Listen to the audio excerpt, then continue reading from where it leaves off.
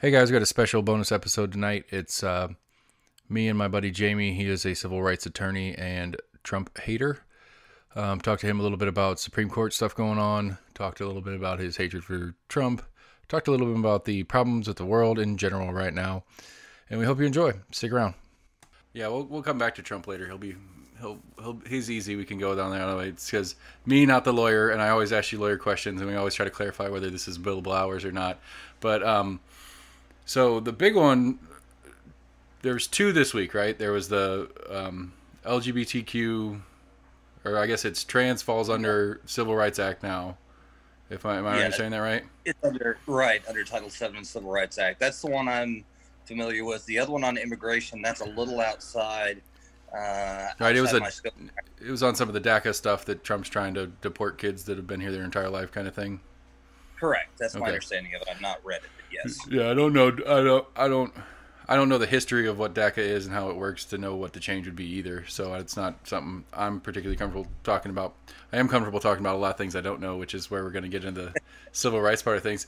So as long as we've known each other, I've probably leaned libertarian anyway, and I've gotten a little harder into it the more I've kind of dug.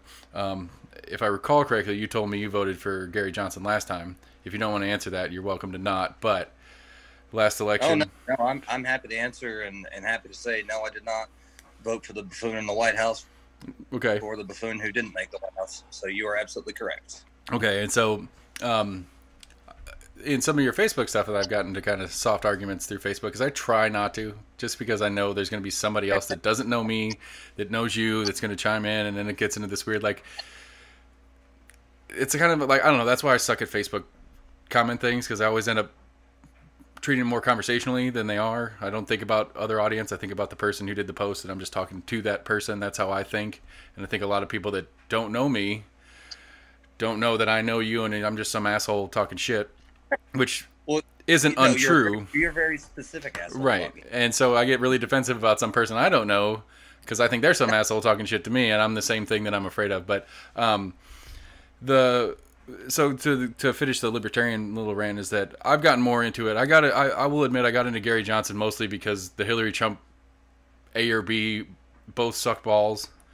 And so I started opening up to the idea of, I've heard third parties before. I've heard about them, Rand Paul back in the day, and then you had Nader and all those other guys through when we were before we were allowed to vote. But I remember hearing third parties. Don't forget Ross Perot. Don't leave out Ross. There you go. And so I started looking into it a little bit more, and so I'm on that train again this time. Joe Jorgensen is my candidate as of right now, but just as much to me to try to get the third party a seat at the table long term.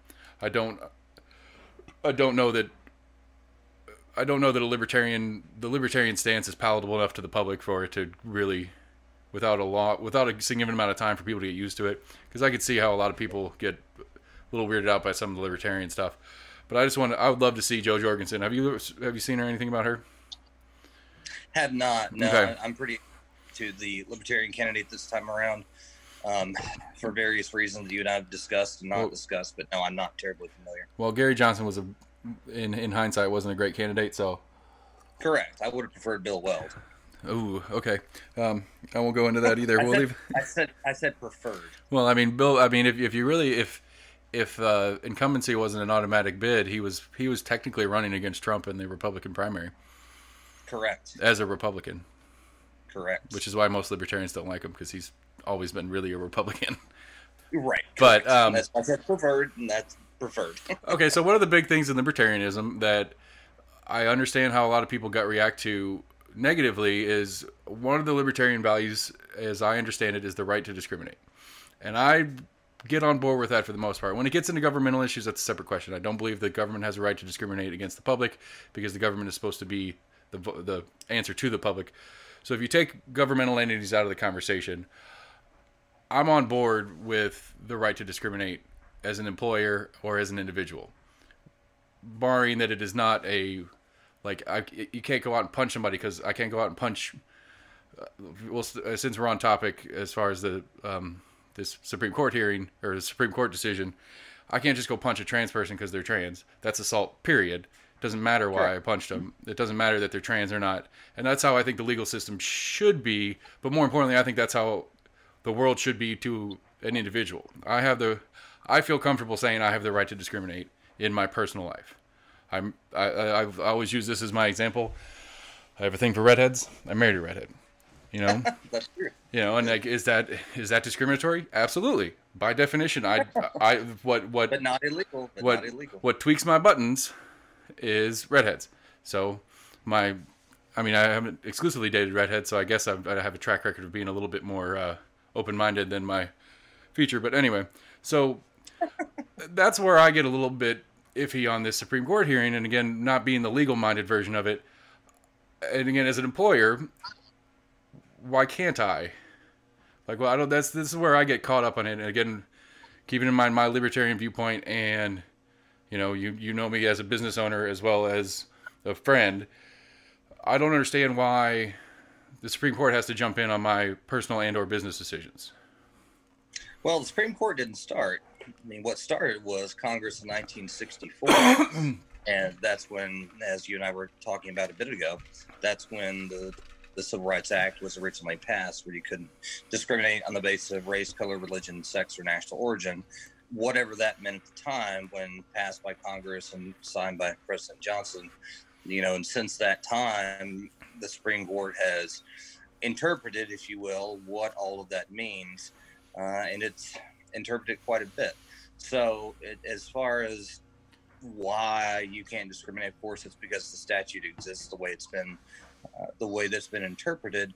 But the basis, as you may know, is for the statute's passage and constitutionality is interstate commerce. If you do not touch interstate commerce as a business owner, which good luck, then you can't be regulated by Congress, by federal law. You may be regulated by state law, which we do have, at least where you and I live, we have state anti-discrimination laws as well. But that's the basis for the federal law. It's sort of lowest level, if you will. Okay, so let me see if I follow correctly. So all my customers are local, but I guess my vendors are state to state. So at the shop, I could, at least federally speaking, I could legally exclude by trans for this conversation's sake, if I wanted to, as long not counting a state law that would jump in and fix that. Or let me rephrase that. As an employer, I could have an employee come in, and I know better because I know you and other people that have been through legal issues before. I wouldn't say, I'm not hiring you because you're trans. I'm never going to say that out loud. It's a dumbass thing to say. I'm hiring you because you're not right for the job. And they can interpret that how they need to, but I didn't specify something that's discrimination by definition. But for example's sake, if I did, is there a federal issue with that, or would that only go into state issue stuff? Well, it depends. If I recall correctly, at least at this point in time, you don't have 15 or more employees, correct? Correct. And you don't have 8 or more employees, correct? Correct.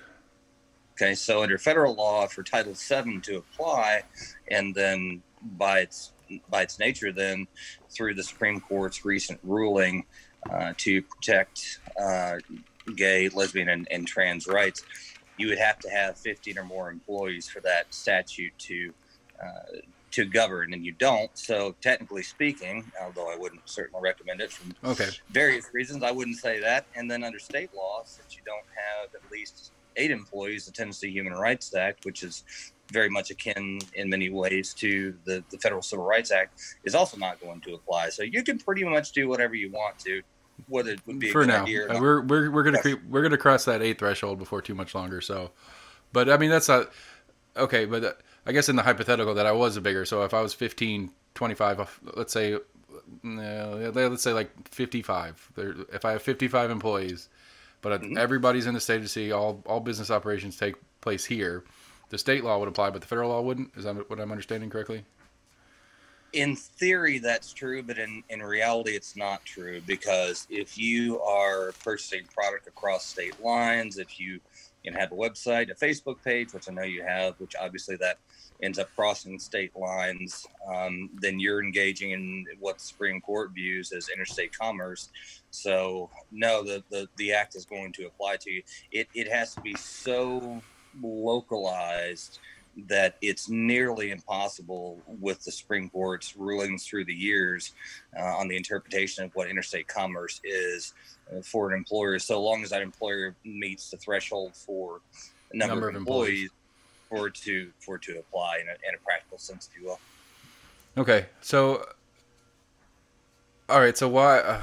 I don't know. It's because, again, sticking to my libertarian view is what is.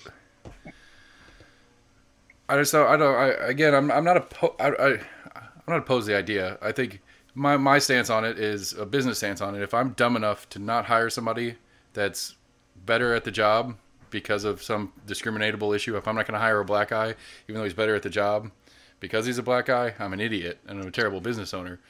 But I feel like I have the right to be an idiot, don't I? I mean, is that, but not in this particular case. Like that's my stance on it. You have a right to be stupid as an American. Obviously, you have a right to be stupid. And if you want to make a stupid business decision and hire on the base of race instead of hiring on the base of skill, then you're an idiot and you're going to pay for that long term in your business anyway. One would think, and really where it falls on that is, again, as the Supreme Court has construed the law through the years, Title VII of the Civil Rights Act, is if you have what's referred to as a legitimate non-discriminatory reason for an employment action, whether that's failing to hire or terminating somebody, whatever the case may be, that's fine. You can do that if you have that, but the burden is initially going to be on you as the employer, at least if the employee makes a very basic showing that, under your hypothetical, I'm African American, I work for an employer who had 15 employees and I was terminated, that there's an inference if, similarly situated Caucasians were not treated that way, there's going to arise an inference that the employer did it for a discriminatory reason. But then if the employer can come back and say, no, I've got a legitimate non-discriminatory reason, right, for doing what I did, then it's going to go, again, in your hypothetical, that the adverse employment was a pretext for illegal discrimination. So, again, per se, are you as an employer going to be responsible if you make a decision based off of some non-discriminatory reason that looks discriminatory? No, you're not necessarily going to be liable for that, but you're certainly going to have some hurdles to jump through. Okay. And again, that's one of my problems with it as a business owner, that I have to put forth extra effort. Like, to me, it's not an issue per se because I haven't had to deal with it yet. But to me, it's one of those that I'm going to have to treat a person who is a protected class differently as an employee because of some of these issues. Because Tennessee is a right to work state. I don't keep like hard notes on anybody as far as like infractions for mistakes they've made. I fire people when it's time to fire somebody. It's an internal thing. I don't have a log of infractions or whatever you want to call it.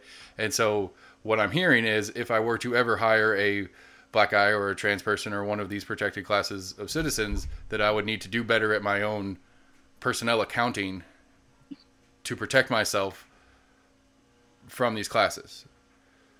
Well, whether or not you hire someone who's in a protected category or not, my recommendation to you or any other employer in the state of Tennessee is if you have 8 or more, or outside the state, if you have 15 or more, you certainly need to be keeping accurate personnel records of, who applies, obviously who works there, who was terminated.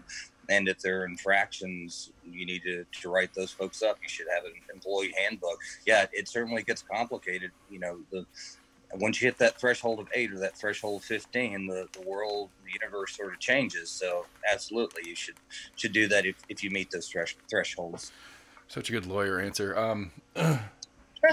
Well, if I wasn't any good at doing this, after doing this long as I have, I probably should do something different. Again, and I don't know. It's just like, this isn't a personal thing to me. It's just to me it's one, like putting kid gloves on for certain people.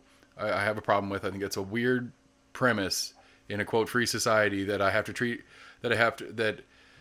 I mean, I agree with you. If we get to the point, it's something we've talked about needing to get better at as far as keeping up with, issues. It's something we should do anyway, and that's fine. But the premise of being, of having to literally treat employees differently because of their protected class status and be more careful with them, I think that's a weird thing. Just on a I guess a broader philosophical standpoint than just a straight legal standpoint. And that's where again, on this one in particular, it's like, I don't understand an employer that would do it. I'm sure they're out there. There's shithole people. They exist. Yeah, that's why I've got a job. Do I? Yeah, I said, yeah, there's plenty. That's why I've got a job. I just find it fascinating because like there was the other one that was trans related a few weeks prior. That was about some medical stuff, and there were some lawsuits pending from claims of trans persons not getting the necessary medical care and stuff like that, and it being a discriminatory practice thing. And I guess that's part of my problem, is that I just cannot wrap my head around the idea, especially the doctor's version of it, is that there is a doctor out there who is going to refuse to take care of somebody because of what they are, unless it's outside of their purview as a doctor, that they don't have the knowledge or equipment to take care of a person for a particular need. But it's just weird to me. I don't know, maybe it's a blind spot of mine, but I just don't. Well, one issue there that I think would probably be pertinent is, and it comes up a lot, is if you are either a religious organization or you have a certain religious viewpoint or whatnot, and you, because of that religious viewpoint, look at someone who is different. So, we're on the topic of transgender. If you look at that as somehow sinful and you don't want to take care of that person, provide them services, for example, the case from just a few years ago out of Colorado, where the baker refused to make a cake for a gay couple. It's Colorado. I thought that was Oregon. Is it Oregon? I was thinking it was Colorado. We've had this conversation a bunch on the show, because this is one where I side with the baker on. By rule, I decided the baker. It's stupid. It's stupid to be a baker that's not going to bake a cake when somebody wants to pay you for it. It's poor business practice. But and as I said earlier, I feel like you should have the right to be a dumbass in business. And if you're so dumbass in business, and one of the things that Max, I'll explain who Max is here later, but one of the things that Max always does, he always looks on the social side of this conversation, the baker conversation, because it's always, you flip it over. Let's say, I've got my white hood on, and I go into the baker and I say, "Hey, make me a sweet clan cake," and they say no. Mm-hmm. And it's always like, well, how's that one different? Well, you're allowed to hate on white people and discriminate against white people. You're not allowed to discriminate against gays, trans, whatever our different discrimination versions are. And it's like, or the other inverse version hypothetical that we put out is, what if you're a Nazi baker and that's all you do is make Nazi cakes, and somebody comes in and asks you to make a Star of David cake? You're like, fuck off. I don't make Star of David cakes. And that one the baker's going to lose because it's the public image of it or whatever. But if you're dumb enough to only make swastika cakes, you're not going to do good business anyway.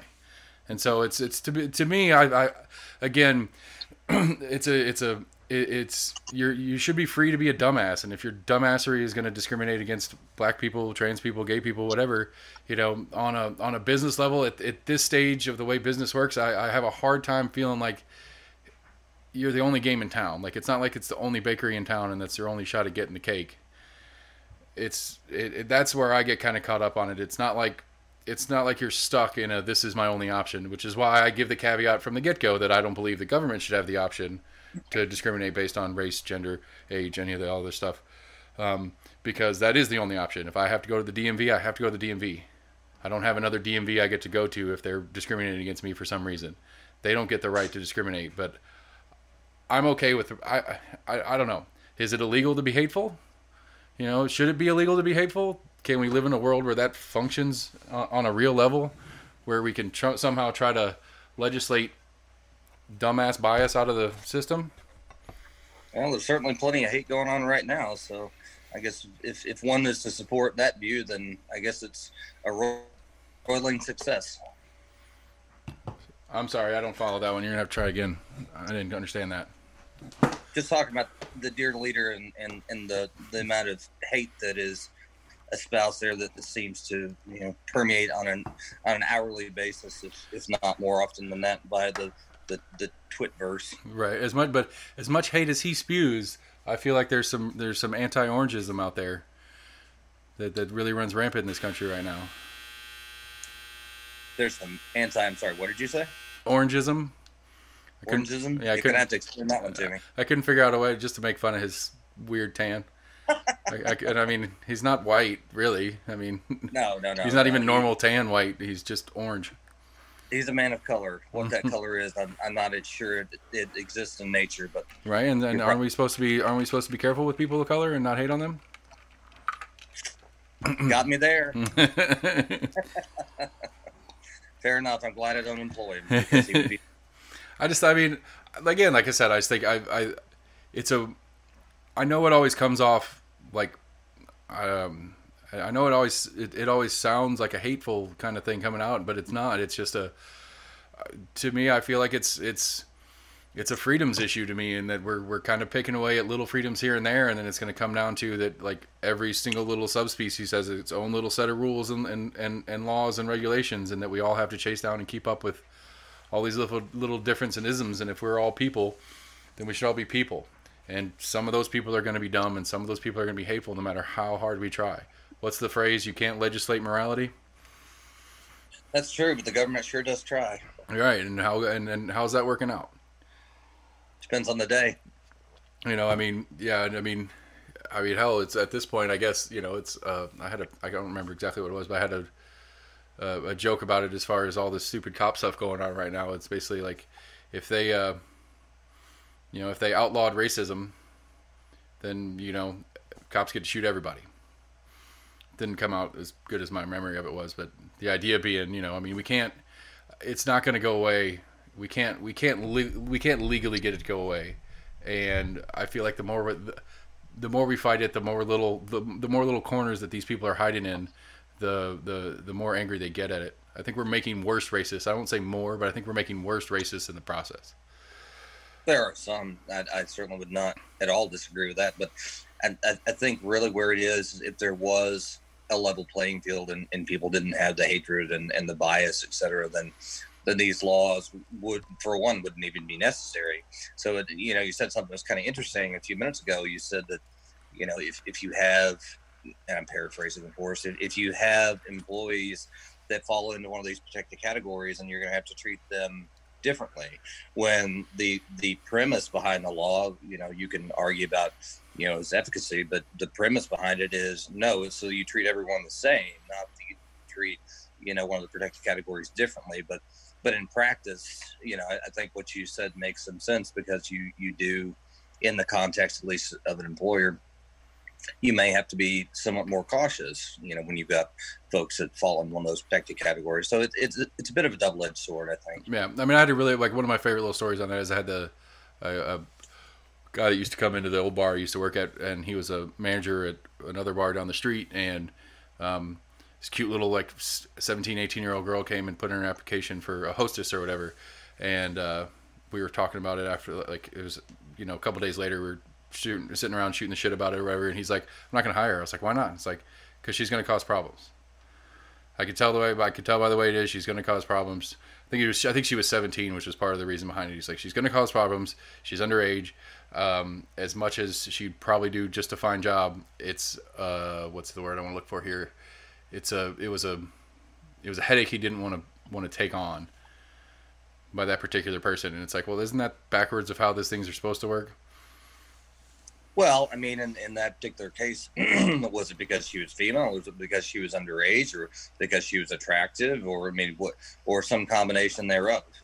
Exactly. I mean, that's the story. Like the story, as I recall it, was basically it was the combination thereof. It was girl, underage, attractive,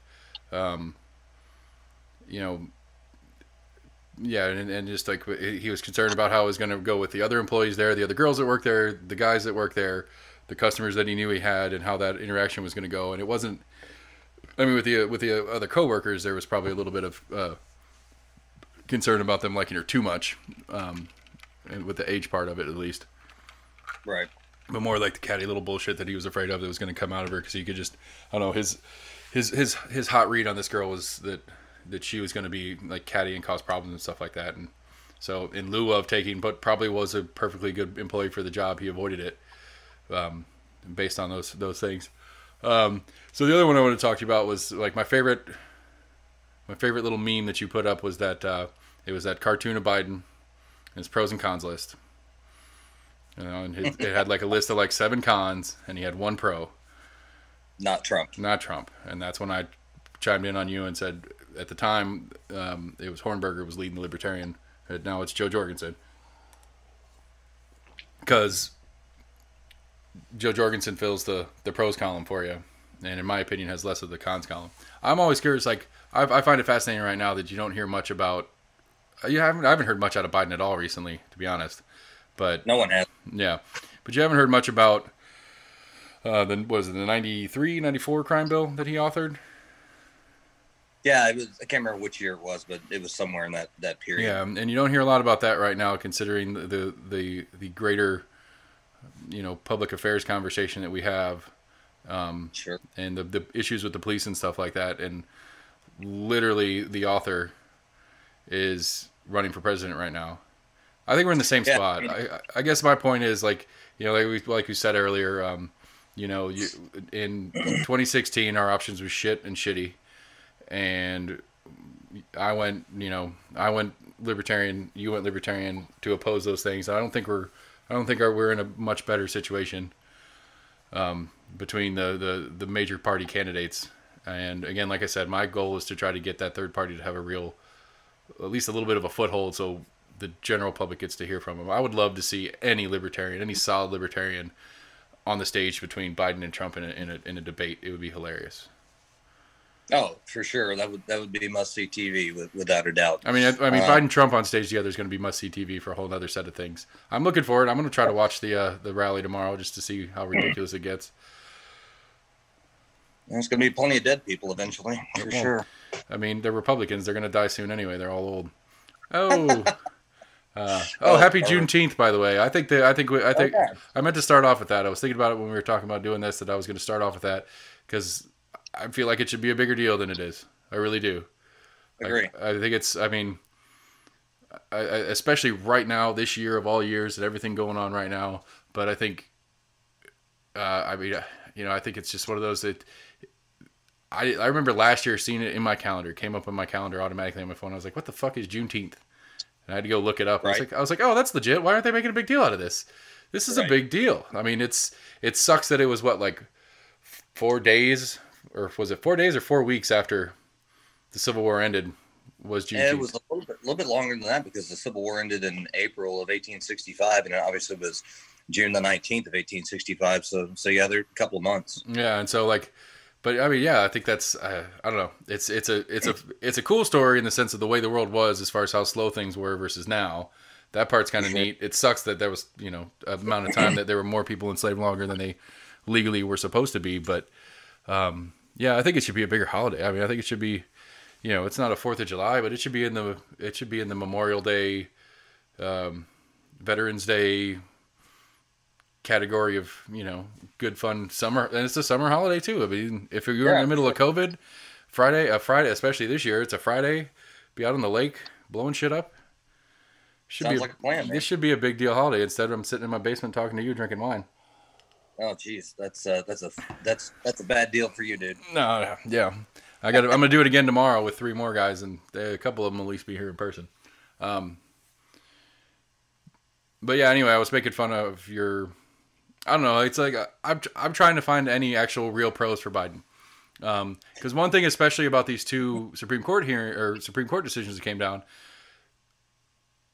it's clear to me that even if Trump does get reelected and does get another selection, apparently they're not listening to him anyway. They're not as hardline as what the quote Republican Party is supposed to be right now anyway, because there's been a bunch of Second Amendment stuff that came up and they refused to hear, and then they've had these 2 decisions that came out that both should have been a Republican strong Supreme Court side kind of deals, and these 2 went opposite of what they quote should have, given what the court is made of right now, if I'm understanding the composition. No, you're absolutely correct. And the fact that, again, I'm not terribly familiar with the DACA decision. I've not read it, but certainly in the Bostock case, that was nothing short of shocking that Gorsuch was in the 6-3 majority. I mean, when it comes to Chief Justice Roberts, sometimes he can act as a swing vote.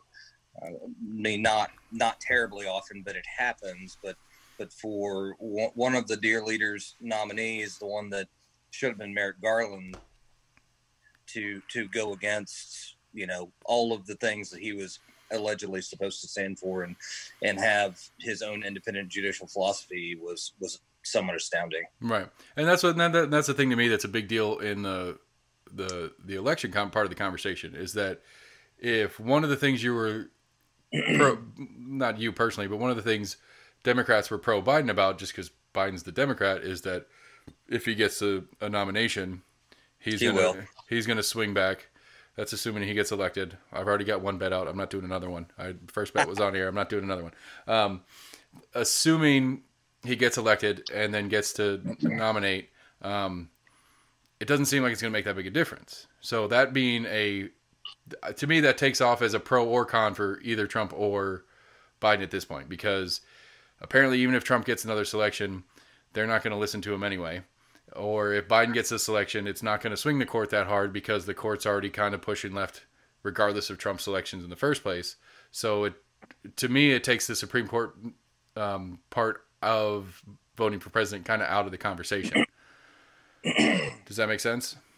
It does, but I think I'm going to disagree with you on that, because with Gorsuch, just because, we've seen this decision come out where he was in the majority with the quote unquote liberal justices, I would say, based off of his rulings in the past since being appointed to the Supreme Court, I think that is the exception far more than the rule. Okay. And I think it would, I think it's very clear that Justice Ginsburg is not going to make it through another 4-year term. I did see somebody discussing essentially that she should have probably done it. She probably should have got out while Obama was there.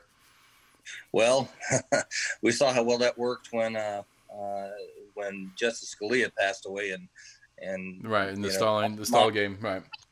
Moscow bitch, basically stole that Supreme Court seat unconstitutionally, but that kind of is what it is. But I think in that case, I'm going to disagree with you. I think it is supremely important to use a pun in looking at who's going to. I get it. Yeah, great. I'm sorry.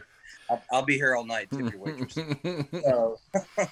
But I think it's a major issue coming up, particularly for those who swing toward the liberal side more so than the libertarian side. That you can't have a Justice Ginsburg being replaced by Justice Kavanaugh. That would swing the court and Harry Carey to the right. Okay. I mean, that's just, I don't know. Like this whole show, for lack of a better way to say it, is this whole show is my attempt to try to get better at understanding what's going on. Because to me, I heard it on one of the other shows that I listened to. It's like, well, you're not just voting for the president. And I think like this guy says, I think most people are voting for the cabinet and who they're going to nominate for the Supreme Court. And I'm like, I've never thought about that in voting for president in the past. Now that's my my failure as a citizen, and it's also my failure in understanding why the system's the way it is. But Well, here, let me give you even a little bit more food for thought on that. This is something that I considered. I haven't seen much, if anything, about it in the mainstream media, or even in the smaller media, probably because of my workload. I don't really read a whole lot. But in any event, I think we may be even voting. Particularly if you're one who's inclined to vote for Biden, who, at least for me, is one of those, hold your nose and vote. I certainly in the primary season was no Biden fan, but he'll be, I believe it's either 77 or 78 by the time if he's elected, he's inaugurated. So you're in many respects maybe even voting for vice president. I agree. And I think this time more than average, because we talked about that in a prior podcast, and it's like, the general rule of thumb is as long as you don't put a bad VP on the ticket, nobody cares. Correct. And that's always the Palin conversation. It's like, well, Palin comes out of nowhere and that whole campaign just hit the floor. And, as long as it's just somebody kind of, pardon the pun, vanilla, nobody really cares. But I think this time around, you're right. I think joke on Juneteenth. Yeah, I think I think you're right, though. I think Biden's VP nomination is going to be more impactful than recent recent, other than Palin, but for the other reason. Palin was just tanked that campaign, but and I don't know. I mean, and who all the conversation is that Biden might take as his VP,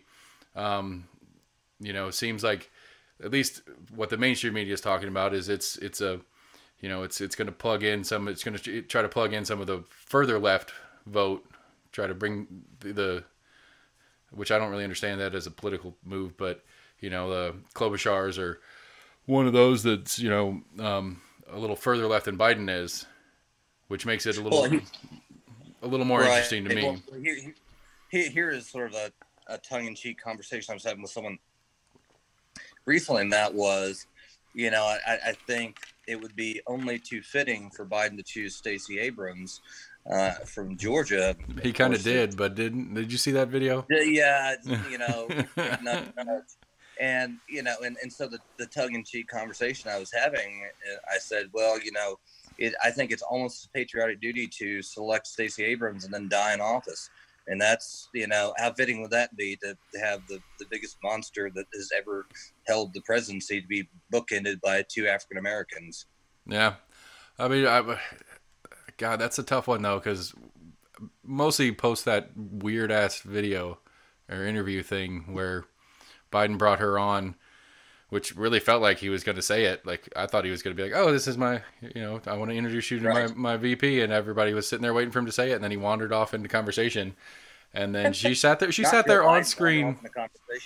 She sat there on screen the entire time, dead silent. Didn't say a word through the whole thing. And then it ended. And everybody's like, what just happened?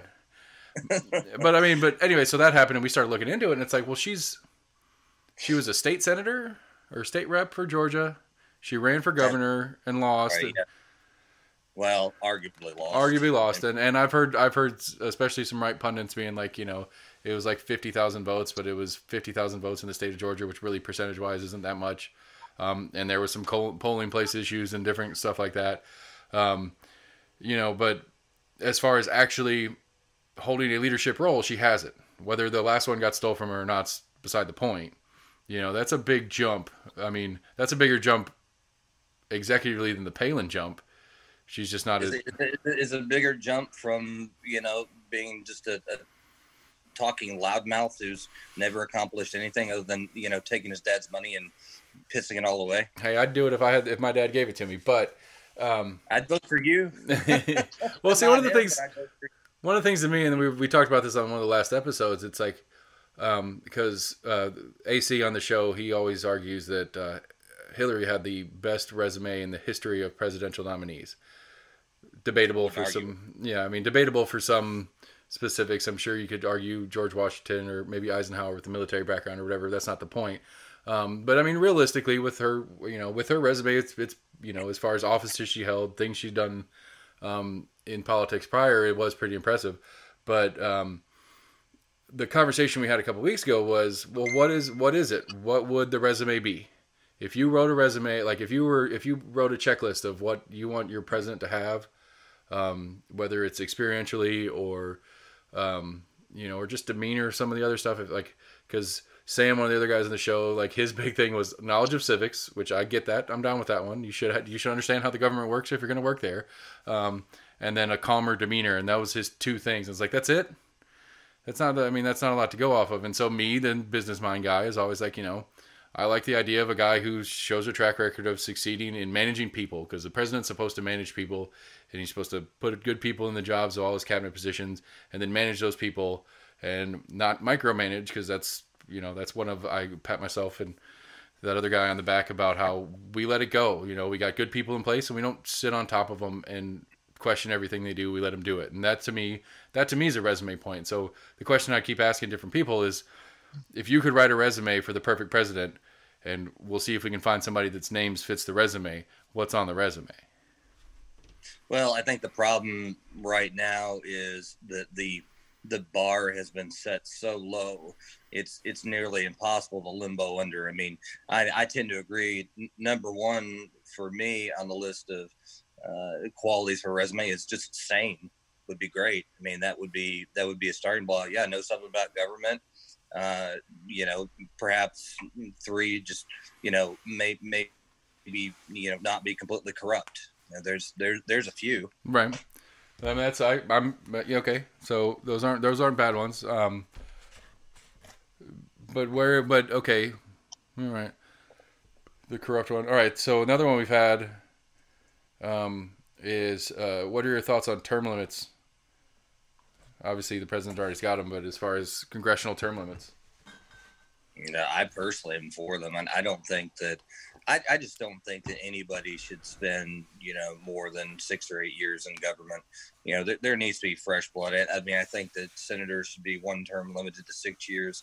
I think that Congress people, since they serve 2-year terms, let's say 4 terms, let's say 8 years, the same as the president, right? And they get some new blood in there. I mean, let's look at one of the most entrenched Washington, corrupt politicians, Moscow Bitch.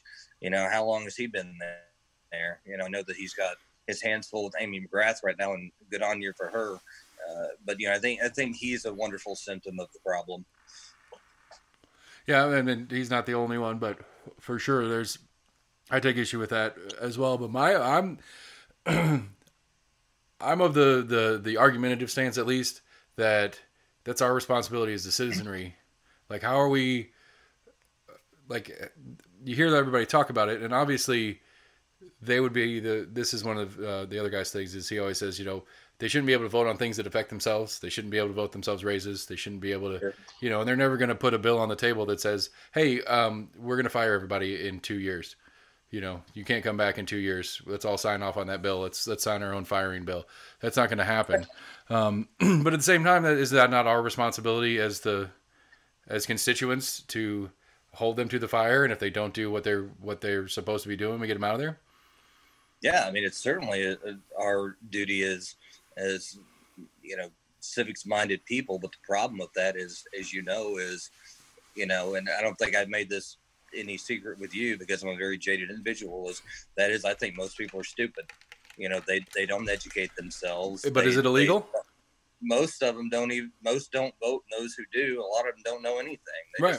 I agree. And again, that's one of the things on the show is like we had Gina Oster on. I don't know if do you know who Gina Oster is? I do not. No. She is running for District 18 state rep seat. Okay. I don't know where your new house is, but she's running for my rep seat. Okay. So I mean, your office, at least your office is in her district. It's northwest Knoxville. Gotcha. Okay. But I'm trying to get Eddie Manis on. He's running against her in the primary, and then there's Virginia Couch, who is running against whoever wins the primary on the Republican side of the ticket as the Democrat. I'm trying to get all them on. I've got Kyle Ward coming Monday. He's my county commissioner. I'm trying like I said, this whole thing to me is trying to get deeper into local politics. I think one of the biggest issues as a whole we have is all we care about is federal. And for you, I get how some of that makes sense because some of that federal stuff going on affects your job.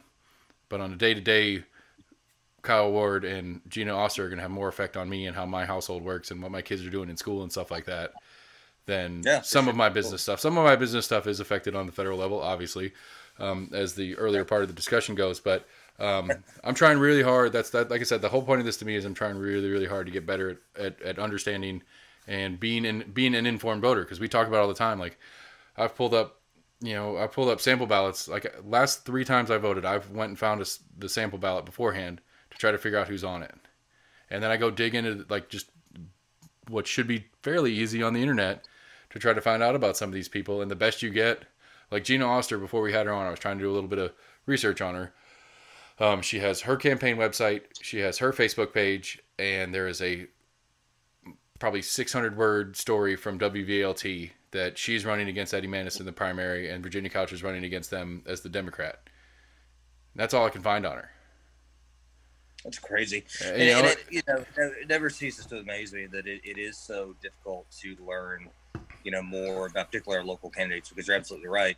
Most things day to day, those are going to be more affected by our local elected folks. And, most people, unless it's just down ballot and they start clicking boxes because it's a D or an R. Yeah. And that's what most people do. That's how, and that's what I did. I mean, that's what I used to do. It was just R. R R R R R, and that's because I thought I was a Republican. And the more and one of the things I'm trying to re-register. I'm trying to remove the R from my registration as a voter. Um, and as far as I can understand, in the state of Tennessee, it's Democrat, Republican, or Independent. An Independent gives you about nothing to vote for except for the full ticket. So I can't vote in any primaries. Um, so, you know, like this year it would have been like, well, if I was registered as an independent, could I vote in the Democratic primary? Because I wouldn't have wanted Biden out of that field. But I can't because I'm registered as an independent. But I don't want to register as a Democrat either because then, you know, conversation's sake, Trump wins again next time around. Well, yeah, no, Trump loses, Biden wins, and then Biden's going for an incumbency if he survives. And then the Republican primaries are coming around, and I can't vote for the Republican side of the primary, and I get both sides of it. I get why if you're a registered Democrat you can't vote on the Republican primaries because you throw it the wrong way. You go vote for the biggest loser on the seat for the seat just to try to make it worse for the opponent. But as an independent voter, which is what I'm trying to be, I have less options. Like, you know, the old joke is you're throwing away your vote, and it's like, fine, I'm gonna throw it away until somebody picks it up.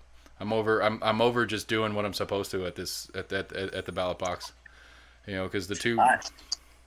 And I was 100% on board with you in 2016, as you know, and we already discussed. But unfortunately, or fortunately, I don't know how you want to phrase it, but the dear leader has turned me from a libertarian independent voter to a card-carrying Democrat just because I want to see every single Republican punished. Ouch. All right. Like, I find it weird. Like, I find it fascinating. We've got a guy here that's running for our state Senate seat. I haven't tried to reach out to his office yet. But, like, his billboard is, whatever his name is, endorsed by Trump. And it's like, yep, man, if you can't run without him, if that's gross. I mean, that concerns me a lot. I don't like that. But again, it's just I'm blanking out on a good smart sounding word, but it's just it's the muddy shit that is the game. I mean, it's it's the shit that is the game right now, and it's, you know, and I mean, you know, like I had hope for Trump. I'm not gonna lie, I had hope that he was gonna go in there and blow it up in a fun way, and no, he just played the same game. I mean, you know, I mean, there's some things I don't hate about Trump, and I would go so far as to say I like about Trump. There's some Trump things I like, but you know, I mean, he somehow turned the cesspool grosser. And I don't know how I like to say drain swamp, refill with sewage. But he didn't even drain the swamp part. No. I mean, that's the thing to me. He like, added a lot of sewage to it. Yeah, I mean, that was the thing to me. It's like that honestly, that was his one sales pitch that I was on board with. Like, I was all about that drain the swamp. I mean, he hit that rhetoric hard, and it was great. And then he didn't do it. Which, I mean, that's not like every other politician doesn't play that same thing. Well, I mean, that's partially true, but he's also a pathological liar. So he's a politician.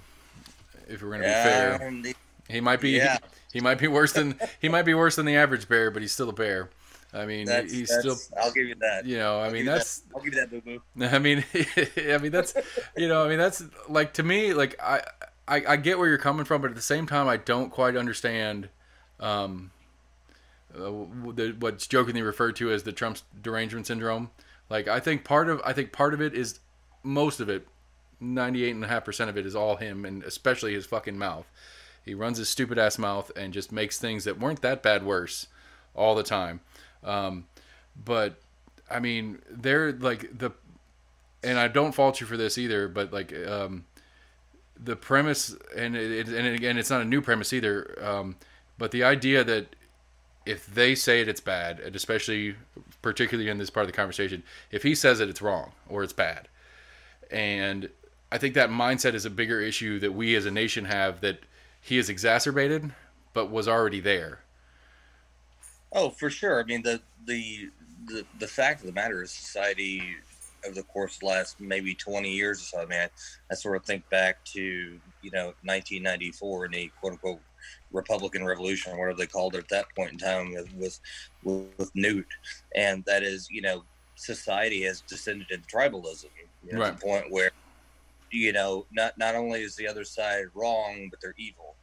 And I'm guilty of that, absolutely, because, I see the fact that the Republican Party allowed itself to be shanghaied, by this guy, and then now no one stands up to him. And the closest you're going to get is you're going to see, the Corkers and the Flakes of the world that just say, I can't do this anymore, and just quietly, run away and hide. What's his name from Utah? The one guy, and then he's gotten just Mitt Romney. Yeah, he just got just Yeah, hammered for it, and it's the one guy. So Yeah. So what about everybody else? If you, perfect example, Marsha Blackburn, who I can't stand. She is repulsive to the core, because if he says jump, she asks how high, and that's it. That's her shtick. Yeah, we often bring her name up and gag on the show, like whatever, like, because I get her newsletter. I got it earlier today. And honestly, but she's gross. Don't get me wrong, but honestly, it's not a bad newsletter. I'm sure she doesn't write it herself. Like a couple months ago, I got it, and it was a lot of, do you own a small business? Here's a link to the SBA and the PPP loans that are going on. There's a lot of good information actually in the email, but she is on the top of the list of just gross, and she happens to be one that we have to deal with. It makes it even grosser. Well, and it's really unfortunate too, because she's the first female senator from the state of Tennessee. So in most other circumstances, I would be all for it. See, but that's my problem. Going back to the beginning, my problem is I don't care. I don't give a shit what's between your legs. I don't give a fuck. Do the job. Do the job that you're supposed to do. Unless they're a redhead. Well, then it's especially, and I don't know. I'm not attracted to ginger dudes, but I've had a few ginger guy friends, and they're cool dudes. I got a ginger beard, or at least I used to. I'm getting old and it's starting to get all gray, but, I mean, I don't like, see that, again, to go back to the beginning, is I don't fucking care. I don't care what you do at home. I don't care who you do it with at home. I don't care what clothes you wear and what your name is. It doesn't matter to me. If you have a job and this is the job, do the job the best the job can be done, and move on. And the idea of legislating corrections to that is not going to fix people that are too fixated on that being a problem. They're not going to change that through law. They're going to change that through, I mean, on the trans issue, to me, and this is because I was much less understanding of trans issues until I met one, and I'm actually related by law to my brother-in-law is now my sister-in-law, and he was great, and now she is great. And to understand on a much more personal level, I have much more respect for the courage it took to do it, and especially knowing the entirety of this family and some of the issues that she knew when she came out with this declaration, for lack of a better word, that it was going to be a problem for parts of this family.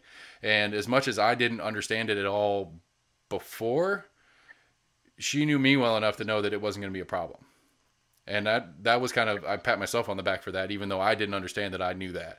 But I don't think, that the point being, I don't think law is going to fix that. I think interaction and bringing community back in the much more broad sense of community that we don't have anymore, is going to do better than law. And I don't know how we fix that. But the law doesn't fix that ever to me. The law seems to me, at least in my perspective, it seems to trench people further into their version of whatever it is. Well, and I think that an important takeaway from what you said is that, and again, paraphrasing, if more people took the viewpoint You're such a damn lawyer. You can misquote me. It's fine. Jesus. You're on tape anyway. I'll misquote you with reckless abandon. But no, and if more people thought like you, and that is, I don't care whether you're a female senator, I don't care if you're trans, whatever, great. But the fact of the matter is, congrats, dude, you're in the minority. See, I don't know. That's, again, to me, I would argue, and that's another one of the kind of the catalyst for the show is, for us, it's like, I don't hear us in the media. There's a few people out there. There's a few podcasters I listen to that I do hear. I mean, I'm a big Rogan fan. I know I've said it 1,000 times on the show. For those listening, I'm sorry. I'm going to talk about it more.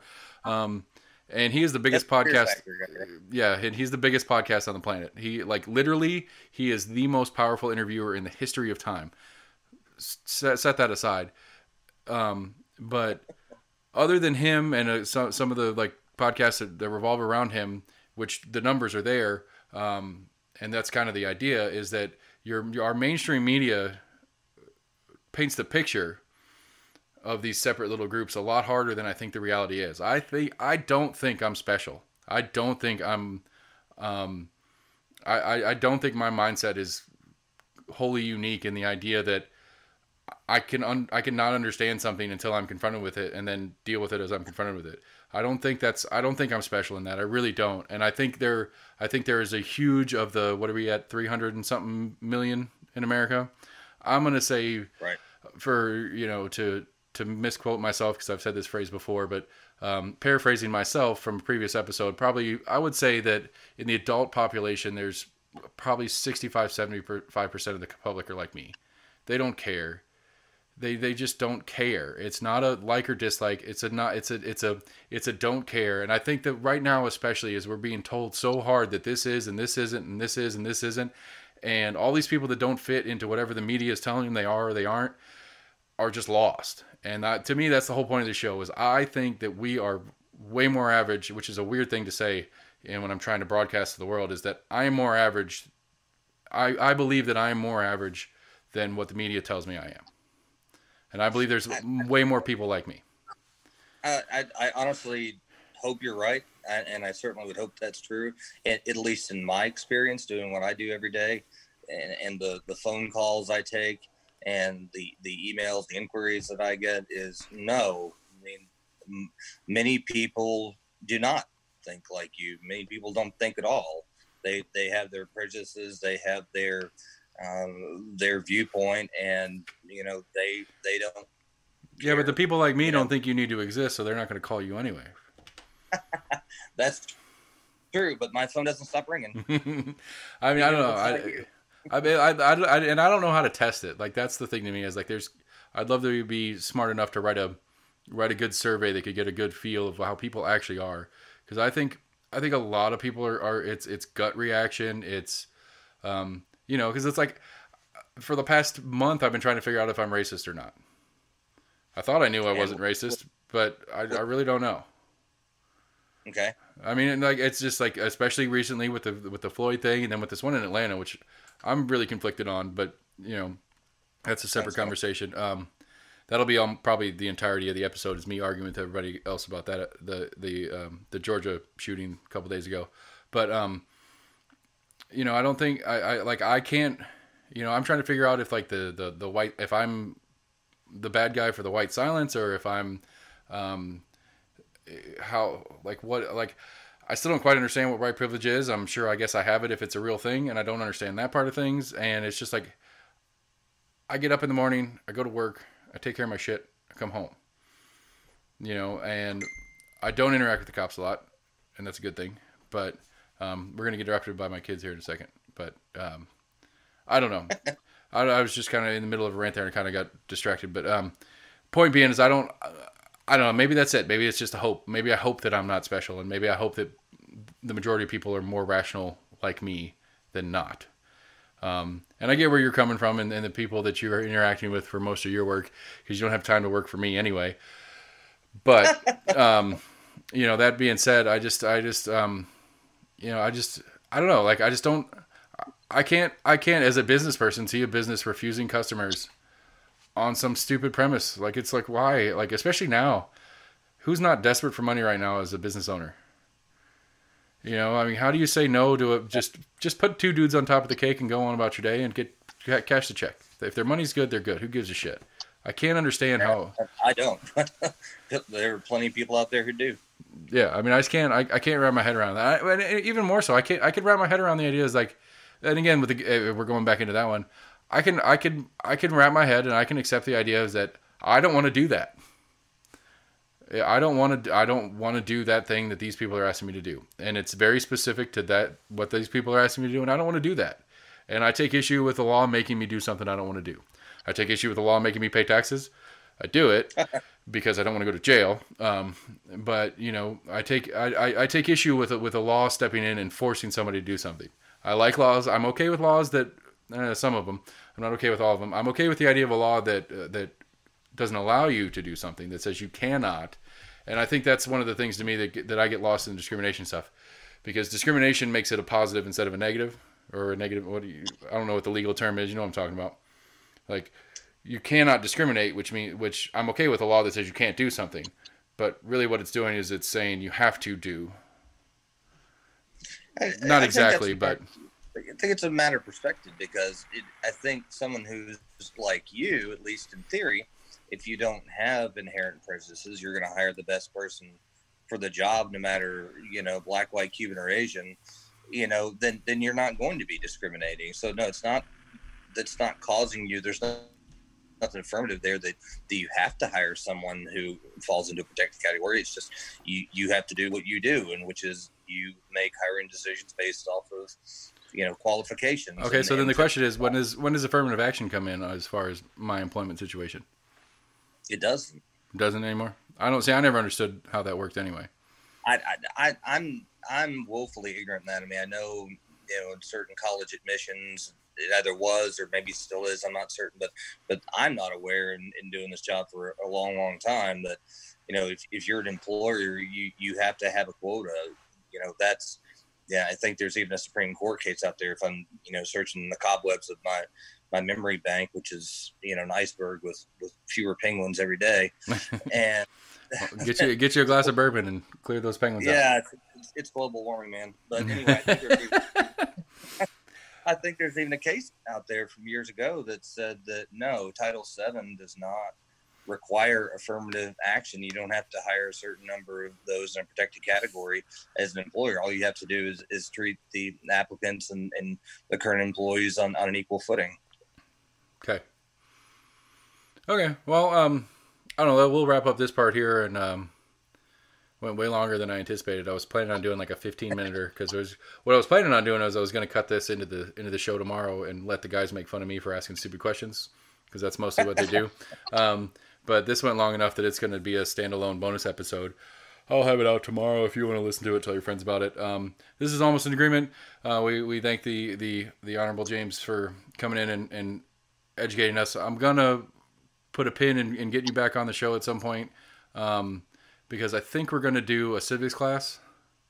Like, we've talked about doing some civics class, because we've all argued about how little we understand how the Supreme Court works, and we need somebody to help us out in explaining that to us. So I want to put a pin in getting you back on the show in the future, so that you can. I'll give you some time to prep, but so that you can you can sit down and you can give us a full explanation of like how it's supposed to work, because the Schoolhouse Rock song is not helping me understand it. It's on Disney Plus. We are not sponsored by them, but I saw it on there, and I started watching. I watched the how the federal government works thing to try to better understand, because we literally had that conversation, and 5 minutes later I found it and I was like, I still don't understand, and this was to be explained to 5-year-olds. So that's where I'm at. Well, if you bring bourbon, I'll do the best I can to be entertaining. All right, yeah, we'll have to. Once we're safe to go mask free, we'll have to get you in here in my basement. We'll call it a studio, but whatever. But we appreciate you coming on. I'm gonna shut this down, and I'll talk to you guys soon. Thanks.